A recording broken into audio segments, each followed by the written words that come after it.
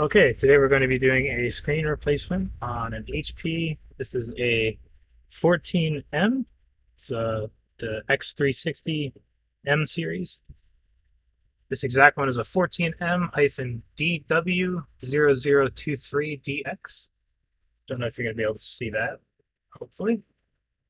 That's the model number there. And this one has a cracked screen.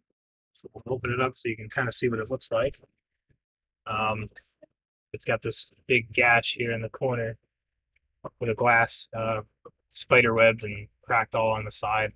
And the touchscreen doesn't work anymore because of that. It's tapping everywhere because it thinks it's constantly being pushed. That's a pretty common issue when you have a cracked screen. So this one's pretty simple. If you have this one at home, all you're going to need really is a guitar pick. And we use iFixit, the Pro Tech Toolkit. This has like 64 something bits. On this laptop, it's only Phillips screws, so shouldn't need anything more than that. But take the screen out. It's pretty simple. You're going to use your pry tool. Like I said, we use a guitar pick, but you could use like a credit card or something small that you can wedge in between. On this one, if you look at the top, we're going to start at the top. It has this little black bezel here, so they have the actual glass, and then it goes up to this plastic bezel, and then that part behind there is the actual metal. The silver piece is the metal for the back of the screen. So we're going to put our guitar pick in between the metal, which is the part of the back of the screen, and the bezel. So not between the bezel and the glass, but between the bezel and the metal. And we're just going to push that in, and we're just going to slowly pry it. You'll hear some clips. It is also held in by some tape, but if you stick it in, just go a little bit slow, prying it, it will slowly start to come out, just like that. And the tape is on both the left and the right side. There's no tape on the top or on the bottom. So if you keep that in mind, you can use the pick and put it in a little bit further. You can almost go all the way in with this one. You won't hit any connectors because the only connectors are on the bottom. So you can go in pretty much all the way with this and pull down, and you'll separate the tape. You'll hear the tape start to rip, which is fine. And do the same thing on the other side. You'll hear the clips detach, and you'll also hear some of the tape. You might even have to go up and down a little bit to make sure that you're fully separating the tape. And there are also plastic tabs at the bottom. There's no glue, but there are plastic tabs. So the best thing to do is just pull it straight up, and it will come out like on this levering action here. And then you can just fold the screen face forward so that it's laying on the keyboard now. And this is a X360, so it has a 360-degree hinge, so it's okay for the laptop to lay flat like this. Next thing we're going to want to do is take out the screen cables. So I'm going to zoom in a little bit for you there. This is the main screen connector, and these are for the digitizer.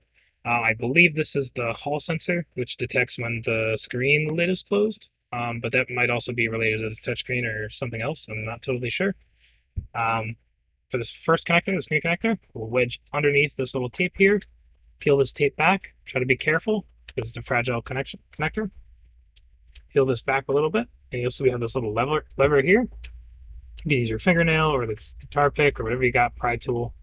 That will lift up just like that, and it pulls straight backwards like that. It's still attached here and here. So we're going to peel the plastic just like we did with the other one, just like that. And these two are a little bit different. These are like locking ones. In order to unlatch it, you just lift up that little black tab. It will fold back like that, and then you can just pull the cable out. And we have one more here. Same thing. Pull the tape back, lever the thing up, the plastic tab, and that will pull right out. And now the screen is completely detached. And we can start getting our new screen. This is the replacement screen here. So we're going to go ahead and open that.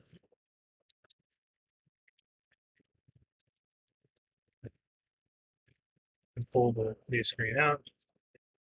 Since the sides of the screen are held in with tape, you want to make sure that the screen you buy, if you're buying a used one, you're most likely going to have to put new tape on. And we're actually going to have to take this old tape off. This is a new screen.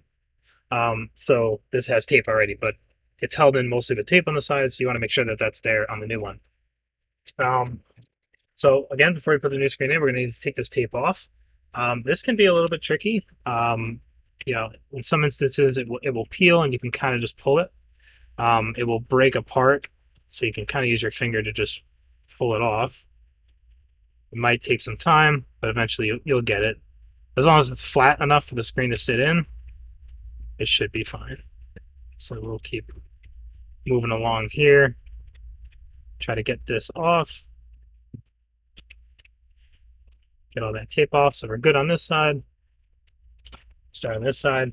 Like I said, in some instances, if you can get a good grip on it, you can pull it, and it will start to peel itself off down the line. You can also use like tweezers if you have them to try to ravel it around the tweezer. Or if you have rubbing alcohol or some solvent, sometimes that will eat away at the material that it's made out of. In this case, I'm just doing it manually with my fingers. Sometimes that's just the fastest way.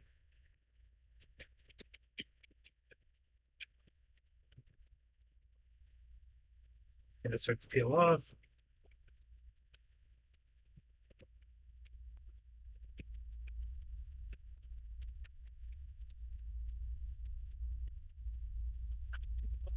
That.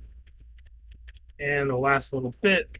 And so now we have no more tape on the screen. So just double check, make sure you don't have any remaining tape, because it will cause the screen to be too raised and then it won't latch in and it will just be a mess. So here's the new screen here. We're going to lay it down flat just like we did when we took the original one out. Lay it down flat like that. This one actually came with a little guitar pick pry tool. We don't need this because we have our own. Now we're going to kind of go in reverse order. One of the things with this screen is that it's missing that little screen lid sensor slash whatever else this one was on this. So we're going to have to take this out. This looks to be held in by some tape, and it's underneath that little tab there. So we're just going to use our pick, kind of wedge it underneath. It will lift up like that, and that pulled out. It's held in by some tape. So transplant that to the new one.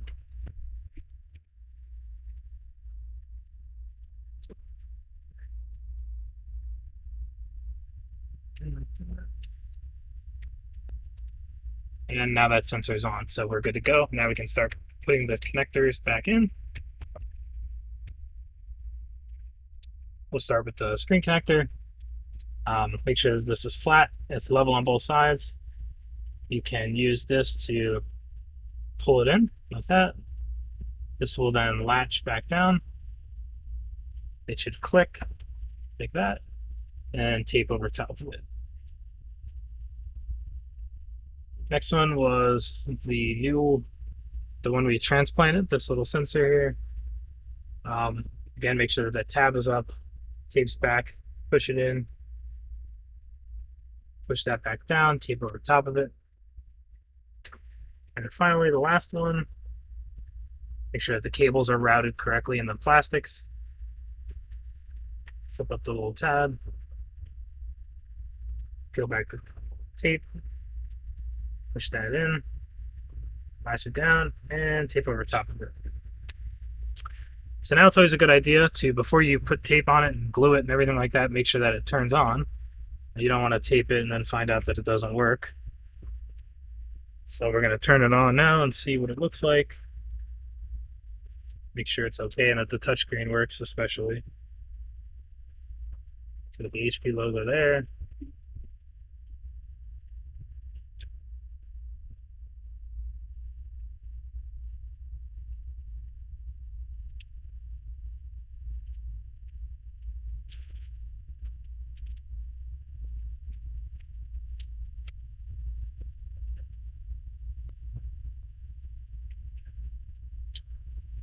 Okay, now we're on Windows, so we can just test, make sure that the actual touchscreen is working, which looks like it is.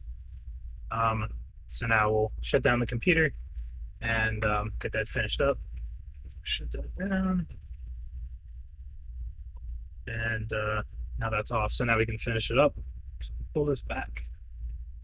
Zoom out a bit for you.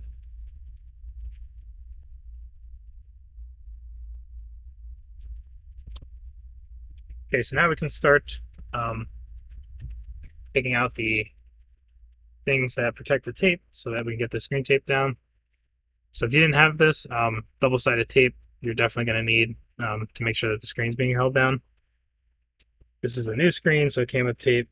So we'll just peel the little protective film over top of it.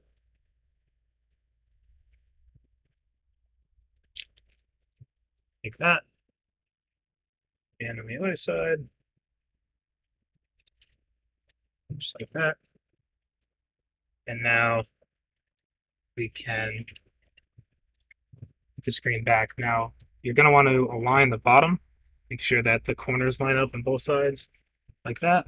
You can even snap them in, and then slowly lift the screen down. Again, making sure that it lines up on all the corners. And then when it looks good, you can just start pushing down. Try not to use too much force because it is glass. Push down. That. You'll start to hear some of the clips latching into place.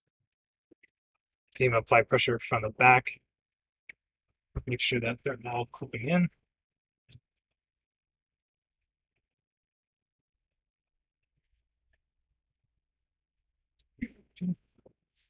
And then also, always a good idea to make sure that there is enough pressure put down on the sides of the tape. Make sure it's making good contact with the back.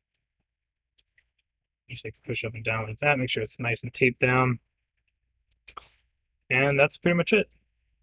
So that is how to place the screen on a HP x360 M convertible. It's a 14m-dw0023.